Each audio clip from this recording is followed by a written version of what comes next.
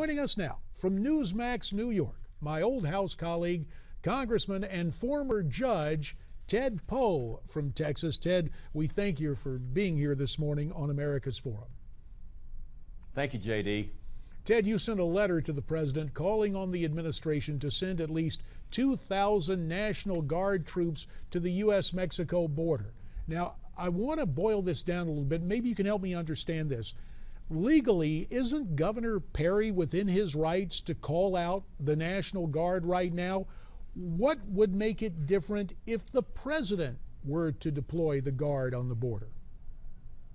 J.D., you're exactly correct. The governor can call the National Guard to the border, but the letter really is to have the federal government pay for that deployment. So it's the obligation of the federal government to pay the National Guard, but the governors can call them out. I think maybe reluctance on Governor Perry is there's no funds in Texas to pay for the National Guard. So it's really a battle over funding, how to pay for it, rather than the notion that it could be done. Meantime, Ted, obviously you're concerned about your home state, but we're hearing now that the administration has sent hundreds of these illegal miners to Nebraska and Illinois without offering those states official notice. Have you heard from your colleagues? Have you heard from those states about this movement of illegals?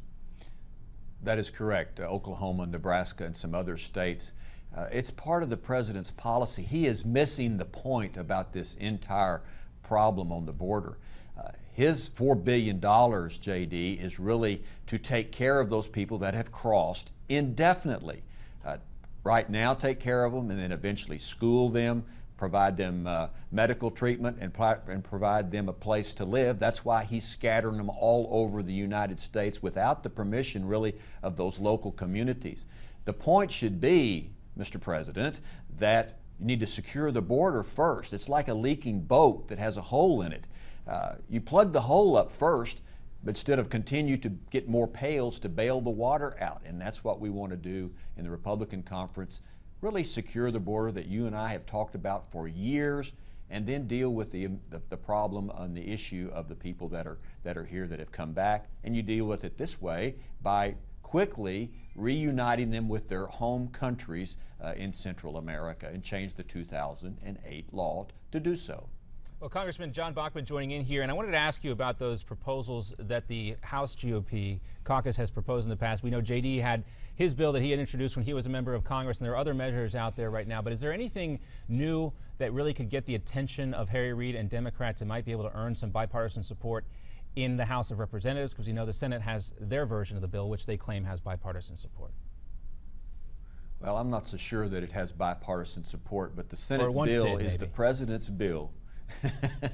The president's bill is in the Senate, John, and it is the $4 billion to really relocate those individuals, the migrants that have come into the United States permanently. It is misguided. I don't believe that is the answer. The House will propose its own bill, and hopefully, I think it'll pass bipartisan, and hopefully the Senate will take the approach that they should take, which is let's secure the border, and then let's also expedite the removal of those migrants that have quickly come into the United States in the last few months.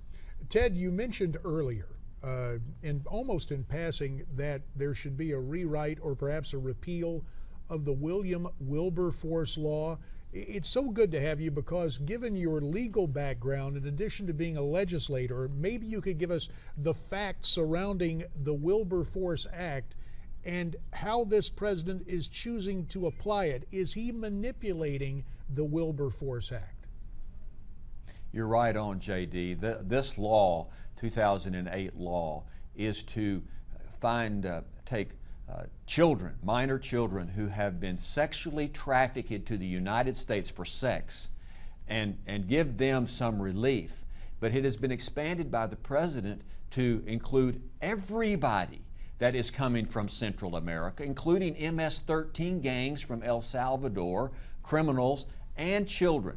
So he has broadened the interpretation of the law, misguided on the part of the president, to allow all these individuals in.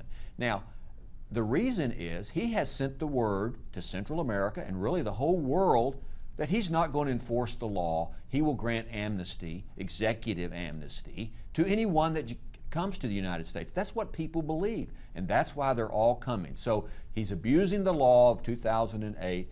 We need to make it clear and really rewrite that law to make it only apply to specific circumstances, but grant or remove the exemption from Central America and apply the law equally to everyone, like we do with Canada and Mexico, who don't have an exemption. Ted, as you mentioned this, I think back to the fact that you represent the Lone Star State. Our president was there for a couple of days of fundraising and public appearances, and yet would not visit the border. Why the reluctance on the part of this president to visit the border? He's aloof. I'm surprised he would not go down and see the situation firsthand. He said, "I don't want a photo op." Well, Mr. President, don't take your camera guy. You had your camera guy when you were in Colorado drinking beer and shooting pool. Just don't go down to the border and see exactly the crisis that's taking place, the massive amount of people crossing into the U.S. and how the Border Patrol has been removed from the border, now is taking care of all of these migrants, really babysitting them, as some Border Patrol agents say. And so I'm surprised he would not go to the border and see firsthand the crisis. I think it's aloof, and it also shows that he's really disinterested in what is taking place on the Texas-Mexico border. Congressman, you think it's fair to say also that the president didn't want to look like he was listening to Governor Rick Perry, that he wasn't being told what to do and then responding to that? Well, that could be true too. You know, Texas has on its own started reinforcing the border, the United States, and protecting the U.S. border. We're spending over $1 million a week to have border security using state officials and the DPS down on the Texas-Mexico border. Rick Perry, governors on the border with Mexico, understand the problem. It's the security of the border. The lack of security is the problem. And I don't see that the president wanted to go down there and see the problem. If he saw the problem, he wouldn't have this massive $4 billion to relocate all those individuals into the United States permanently. He would deal with the problem, which is border security. Ted, even as you mentioned that and the efforts that Texas is making on its own to strengthen the border, you'll recall it seems that members of both parties at election time would use that phrase, that poll-tested phrase, "we must secure the border." Well, I want you to listen to something from MSNBC. Chris Hayes on that cable network making the statement that more border security would actually make this immigration crisis worse. Take a listen. The border has never been more secured than it is now.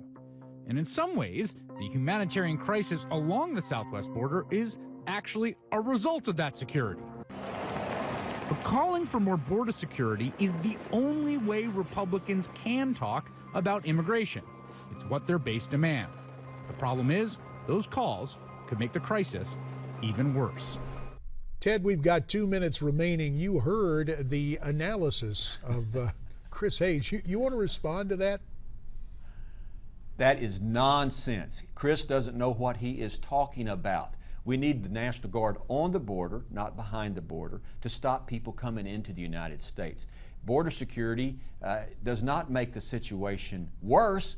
The lack of border security makes the situation worse. That's why we have the thousands of people crossing in the U.S., because basically the border's not secure, no matter what Chris says and no matter what the President and Eric Holder say. Come down to the border, we'll show you. Well, before everybody gets down to the border, Ted, there's going to be action taken. Do you expect the House to come up with an alternative bill to what the president is asking for and what appears will sail through the democratically controlled Senate? Or should you guys just say no and not pass anything? Well, we'll pass something out of the House to deal with the problem. I don't know what the Senate will do. We never know what the Senate will do, but we'll do the right thing. We'll secure the border first, and we'll see what the Senate does. But we're not going to pass the president's $4 billion package. Congressman Ted Poe, Republican of Texas, thanks for checking in with us from Newsmax New York, and we will visit with you again in the days to come. Thanks so much. So you hear Ted there, John, and I thought it was interesting.